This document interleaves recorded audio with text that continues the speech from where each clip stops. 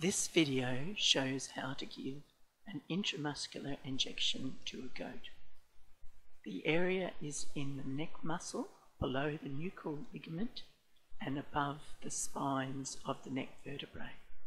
First of all, wipe the top of the drug you're going to inject with methylated spirits, which is called alcohol in America. Then inject a volume of air into the container so that it is going to be easier to withdraw. So withdraw the required amount.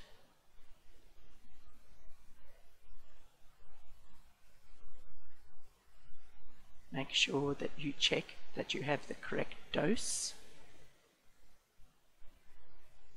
You'll notice that I have a 19 gauge needle on the end of the syringe. I have a swab which I've put alcohol on, or methylated spirits. I'm now cleaning the site.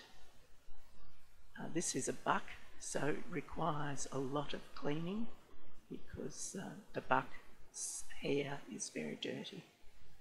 So scrub thoroughly with methylated spirits or alcohol.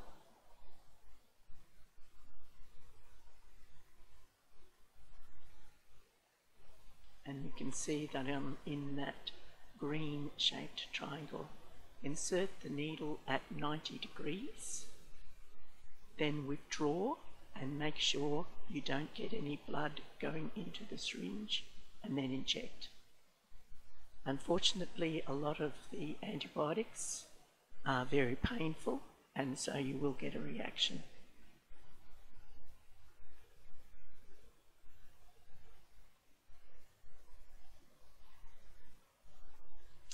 The next step is to securely dispose of the sharp needle into the sharps container and put everything away.